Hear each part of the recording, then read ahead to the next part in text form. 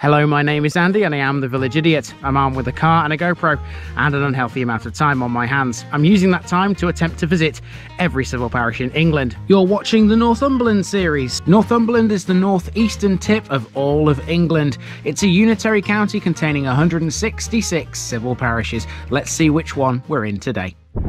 Welcome back to Northumberland, everybody. Now, in this episode, we're starting pretty much where we left off in Cresswell last week. This is Druridge Bay, and that is Druridge Bay Beach. Very similar to the one that's a bit further down the shoreline at Cresswell. I'm sure you'll agree. Now, Druridge Bay is also the name given to this rather rugged reserve. And there's a few things on this reserve just behind the sand dunes that are very interesting indeed. And this is where we're starting the parish of Widdrington Village.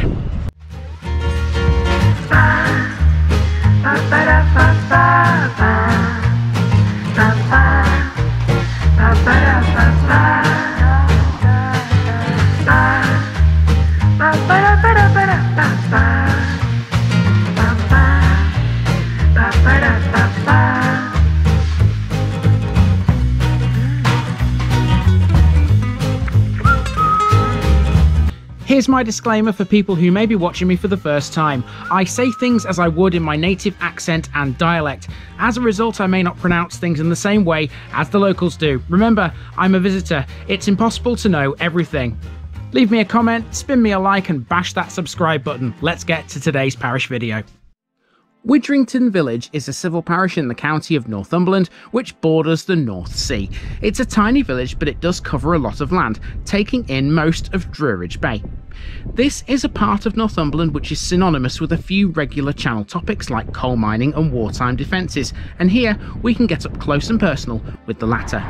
Perhaps one of the most interesting parts of this parish would be Low Chibburn Preceptory, which stands between the village and the sea.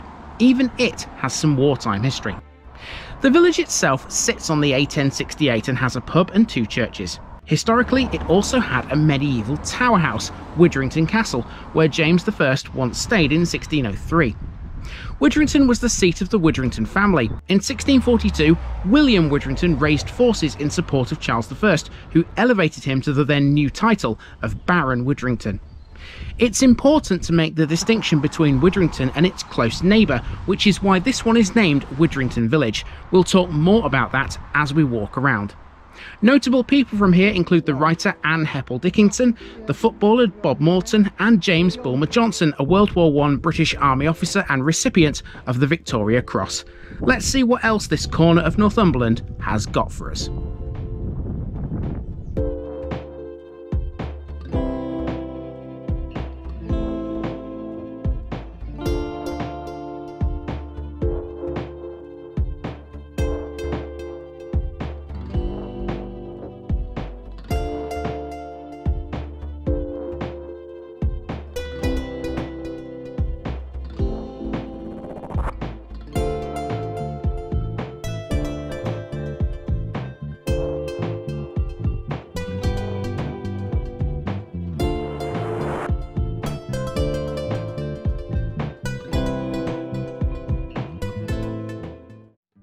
We begin our trek around Widdrington Village at Druridge Bay because the parish boundaries extend eastwards all the way to the North Sea coast.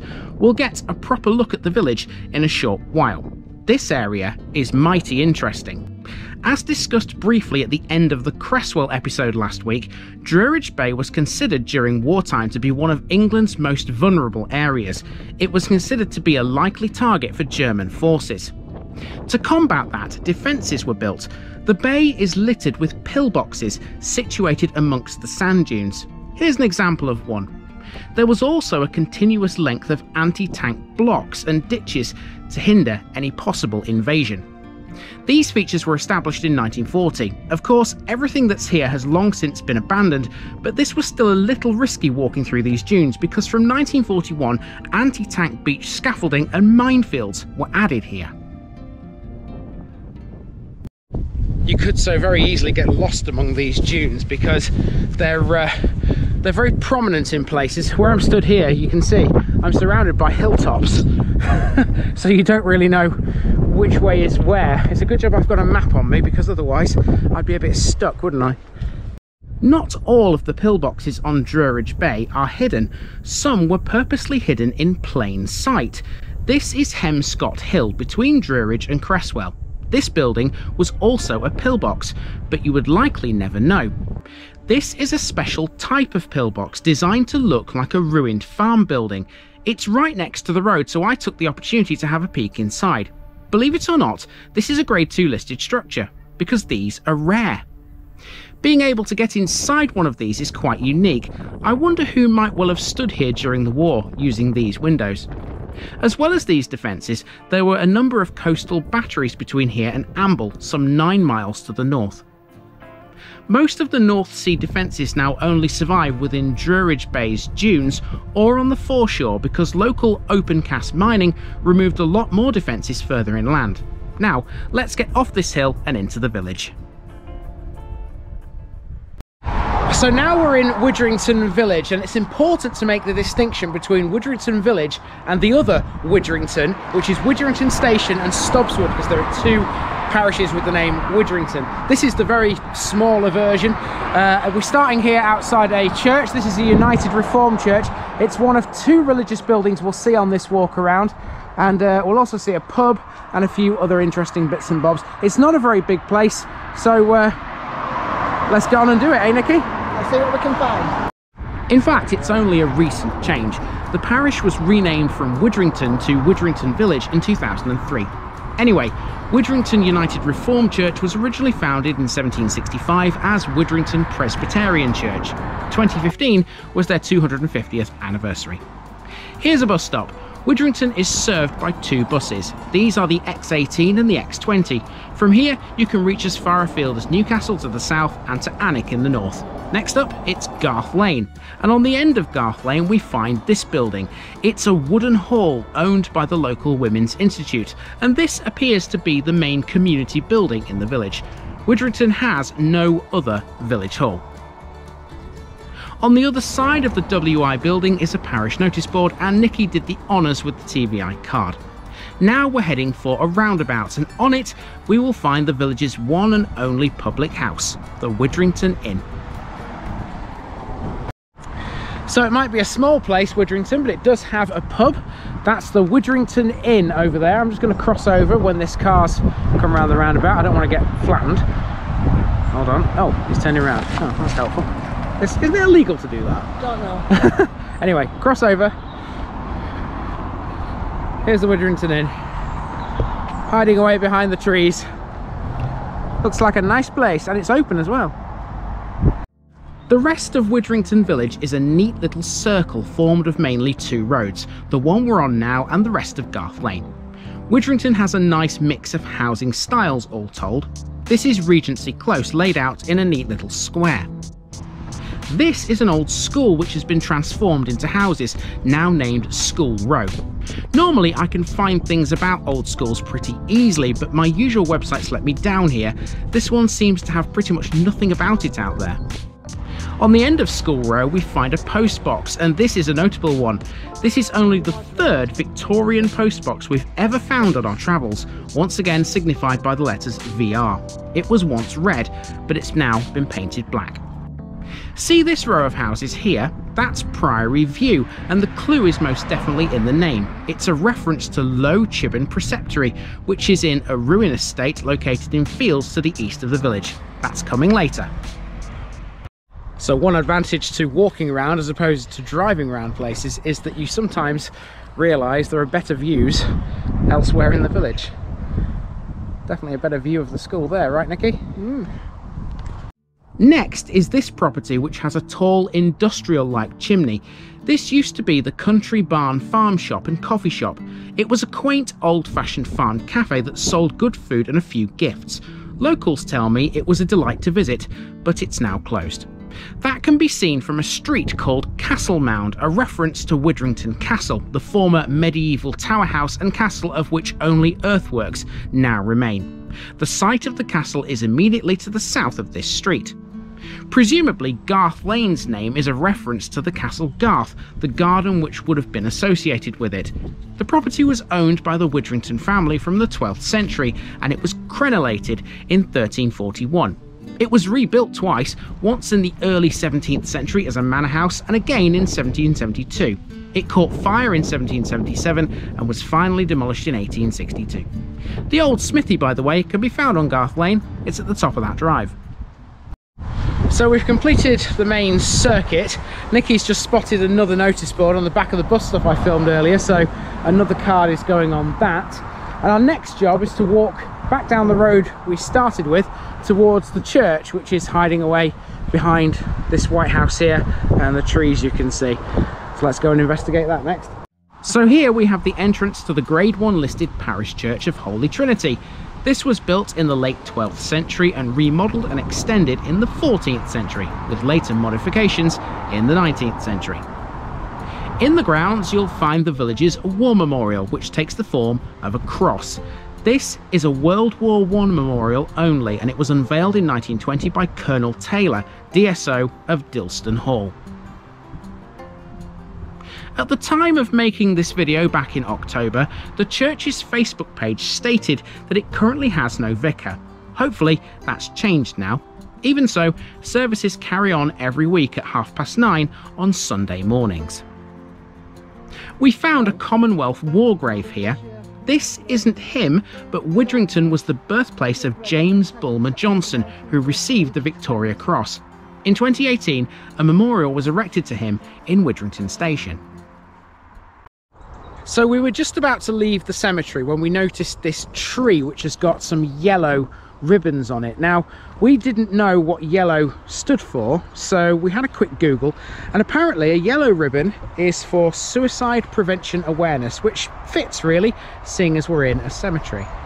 Yes, and today's public service announcement, because it's been a while, I have to say, is that if you are having suicidal thoughts, a feeling of harming yourself or others, reach out to your local mental health team, your local crisis team, your GP, dial NHS Direct, dial 999 if things are severe here in the UK.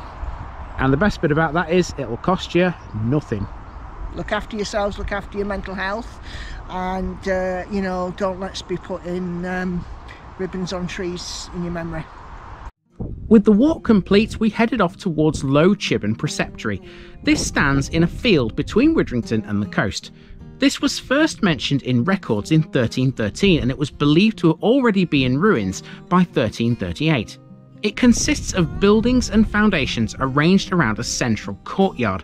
The southeast side is occupied by the remains of a former chapel, whilst the southwest side is formed by a virtually intact 16th century dower house. Dower houses were built for widows on their late husband's estates. Here at Low Chibburn, the dower house was built by Sir John Widdrington, who in 1553 acquired the site. The whole complex was originally surrounded by a moat, but open cast mining put paid to that, as well as the war defences. Speaking of those though, the preceptory used to have a pillbox of its own. This was removed in 1990, but the gun loop has been retained. Low Chibburn remains a scheduled ancient monument. That was an interesting little adventure. Not the most accessible of places, but even so, I think that was still worth the effort, because you don't often see a place like that, do you? Not on this channel anyway. Most of the time it's on private land and you can't get up close to things like that. So yeah, that was worth it. Now, to finish off, we've got an old colliery to see, so we'll head towards that to finish off Widdrington Village. To finish proceedings, here we're to the west of the village, where we're talking coal. In the distance over there is the site of the huge Stedsburn open cast mine, where over 1 million tonnes of coal were extracted between 2007 and 2011. It's now been redeveloped into Widdrington Moor Lake. When it was operational, the road between Widdrington Village and Chevington Moor had to be diverted to the south. Before the open cast mine existed though, this area was already a colliery. It was the site of the former Widdrington Colliery, which was sunk in 1869. It was formed of 2 pits named Isabella Pit and Sisters Pit. It was initially owned by William Barkus, and then from the 1880s, the Widdrington Coal Company. The railway line, which once served the pit, known as a mineral spur, once ran here. It wasn't a huge colliery compared to some in the area. In 1896 there were 242 people employed here, 197 below the ground and 45 on the surface.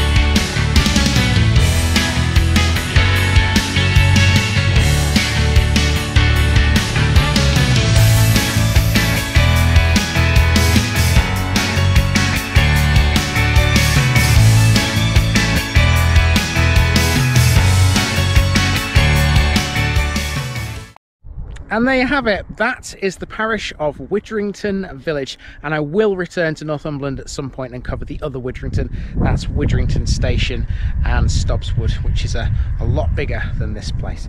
Time for me to move on to my next one here in Northumberland, and it's still, the sun's still shining, but there's the odd spot of rain in the air now, so I'm hoping the heavens don't open, otherwise I might look like a little bit of a drowned rat by the time I get to the end of the next one. I've been Andy, also known as the Village Idiot. This has been the parish of Widdrington Village, and I'm out.